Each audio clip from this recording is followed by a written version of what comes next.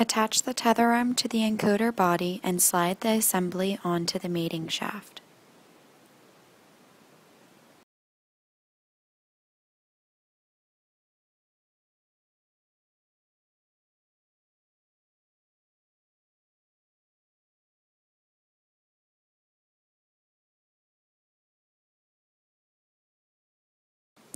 Rotate the tether arm until it's at the correct orientation and is aligned with the mounting feature on the shaft housing.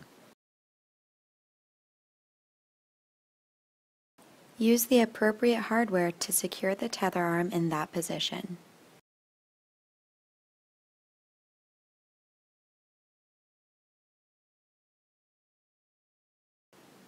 Make sure that the tether is still in its unstressed condition. Move the encoder slightly if necessary, and tighten the shaft clamp on the encoder.